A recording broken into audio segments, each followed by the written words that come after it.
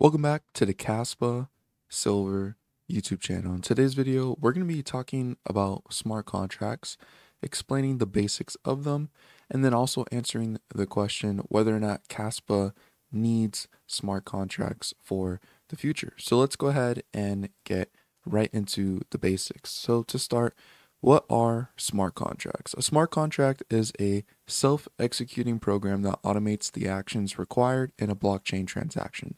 Once completed, the transactions are trackable and irreversible. The best way to envision a smart contract is to think of a vending machine. When you insert the correct amount of money and push an items button, the smart contract, activates the machine to dispense your chosen item. Here are things you need to know. Smart contracts are scripts that automate the actions between two parties. Smart contracts do not contain legal language, terms, or agreements, only code that execute actions when specified conditions are met. Nick Sable, an American computer scientist who conceptualized a virtual currency called BitGold in 1998, defined smart contracts as computerized transaction protocols that execute the terms of a contract. Smart contract is somewhat of a misnomer. These programs are neither smart nor a contract, and that is very true. Smart contracts can actually be very complex, but when you think of smart contracts within the cryptocurrency world, a lot of people think of Ethereum because in 2015, when Vitalik proposed the Ethereum white paper, the goal of Ethereum was making a settlement based layer for smart contracts to exist. You could see here it says the intent of Ethereum is to create an alternative protocol for building decentralized applications, providing a different set of trade-offs that we believe will be very useful for a large class of decentralized applications.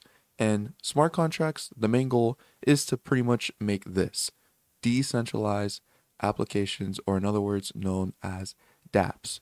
And also, Ethereum was known to create something called EVM, or in other words, an Ethereum virtual machine. You see, the code in Ethereum contracts is written in a low-level stack-based bytecode language referred to as Ethereum virtual machine code, or EVM code. Coinbase here has a pretty good definition for the EVM. It says Ethereum virtual machine, or EVM, is a piece of software that executes smart contracts and computes the state of the Ethereum network after each new block is added to the chain. The EVM sits on top of Ethereum's hardware and node network layer.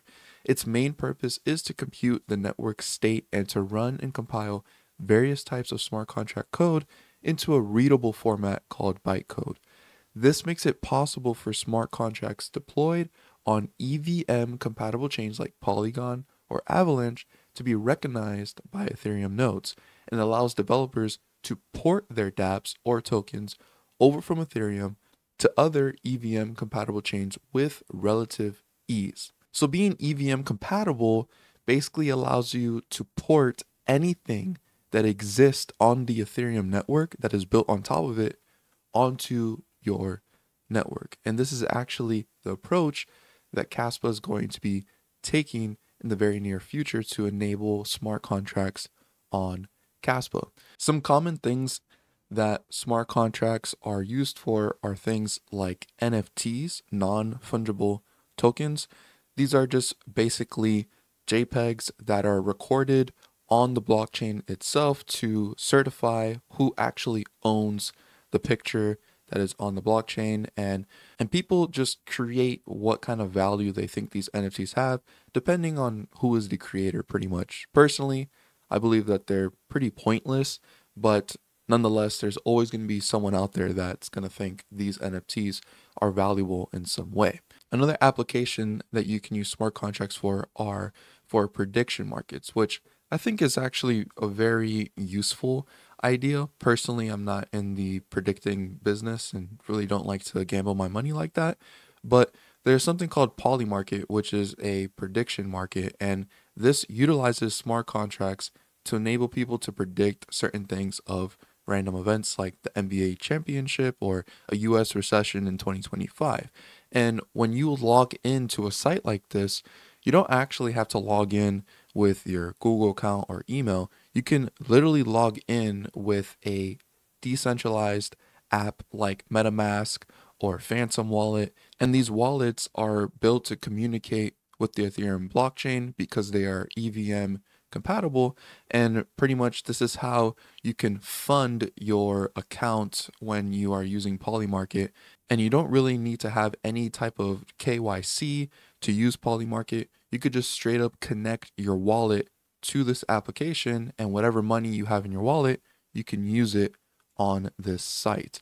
So that is the power of smart contracts. It enables you to create applications that can connect to sites. And then one of the biggest markets that I believe smart contracts are going to be very useful for when it comes to Kaspa is the stablecoin market.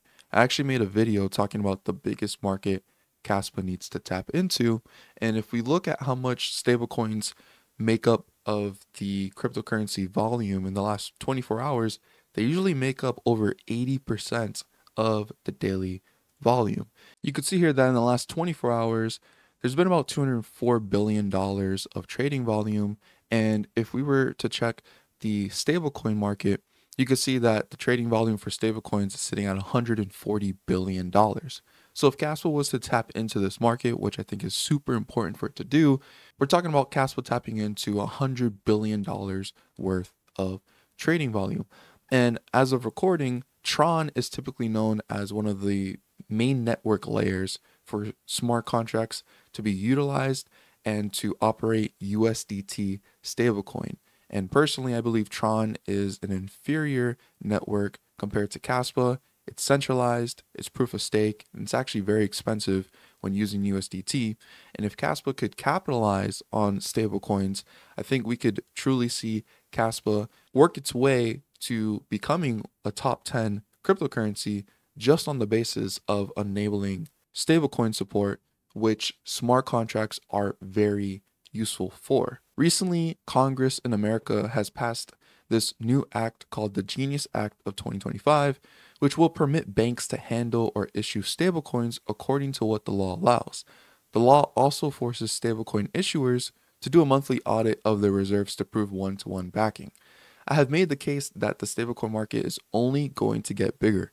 Stablecoins will ultimately aid in keeping US dollar dominance. This is why Kaspa needs to capitalize on this market and showcase how it is the ultimate network to handle stablecoins. In doing so, this would be a huge onboarding incentive to use the Kaspa network, furthering Kaspa adoption growth. Now, what is the current state of smart contracts in the Kaspa world, and does Kaspa already have smart contracts, and is it actually necessary for Kaspa to have them? So if you don't already know, Kaspa already has a way to create tokens and to create NFTs on the network. But the way Kaspa is able to create this is not via smart contracts. It's actually via a Kasplex protocol that was created to specifically work for Kaspa alone to create these tokens and NFTs. Now, what is the difference when it comes to creating tokens and NFTs on Kaspa now, and why it could be different later if we were to enable smart contracts? Well, the main difference is because smart contracts that are coming to Kaspa are going to be EVM compatible, meaning that it will allow a lot of developers that have already spent a lot of time on the Ethereum network creating certain applications to easily just port their applications directly onto Kaspa and not have to start completely from scratch. And this will just basically enable Kaspa to reach a wider audience.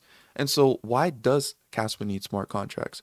Well, personally, I believe that Kaspa can utilize smart contracts to bring in a lot more use cases, which will increase the amount of fees that are being produced for miners so that Kaspa can actually remain sustainable when it comes to the security funding.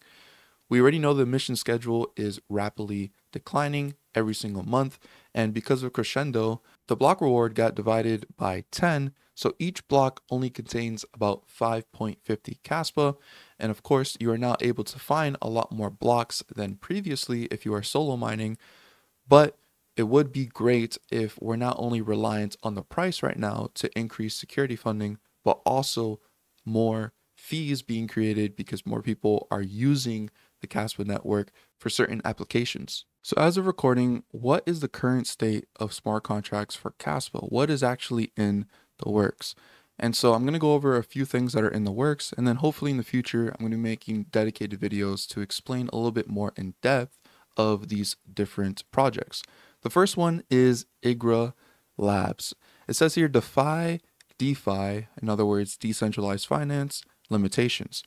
And it says here that IGRA will unlock next generation of dApps and protocols for Kaspa. You got real-time on-chain apps protected by Bitcoin-grade security, MEV resilient, which is actually something we're going to talk about in a dedicated video, and interoperable layer 2. So IGRA Labs is going to be a layer 2 solution, but the great thing about these layer 2 solutions on Kaspa is mainly that they're going to be using the layer 1 in a lot more ways than traditionally other layer 2s that have been created on things like Ethereum have been used in the past. So some other things that smart contracts will enable on the Kaspa network are things like an on-chain decentralized exchange so that you can swap Kaspa into other tokens or other stable coins and stuff like that, all on the Kaspa network itself, because smart contracts will be your middleman. It will be your line of code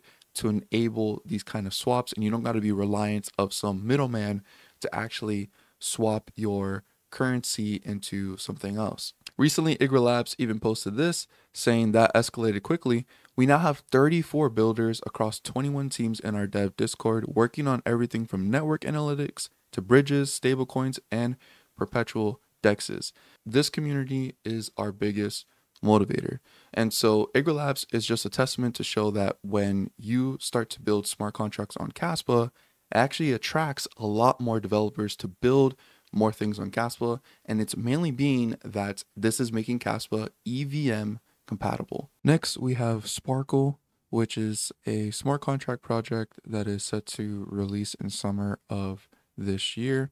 And this video actually has a recording of Aspect going over what Sparkle would mean for Kaspa. And then last but not least, we have Casplex here that is focusing on building a layer 2 that's going to be ZK EVM compatible. It's going to be the first based rollup layer 2 for Kaspa. These are also other terms that we're going to go over in other videos, like based rollups. And also Casplex is building a new VM, and it says a lightweight, high performance VM optimized for scripting automation, IoT, and gaming on Kaspa. So ultimately, smart contracts are going to be very useful for Kaspa, as they will attract a lot more developers to start building a lot more use cases, which will then attract a wider audience to start using the Kaspa network.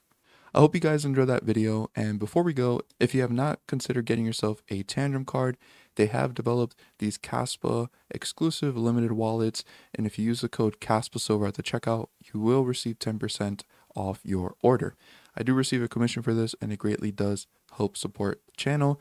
Tandem is a great way to keep your Kaspa offline and off exchanges. Whenever you keep your Kaspa on exchange, you may or may not ever see your funds again if the exchange was to go bankrupt, because you don't actually have full ownership of your Kaspa. So it's very, very important that you do self-custody your Kaspa, and Tandem is a great way to do so. If you have any questions, please leave them down below in the comments. Thank you again for watching. Leave a like, subscribe to the channel if you guys are new around here, and as always, don't be average, be different.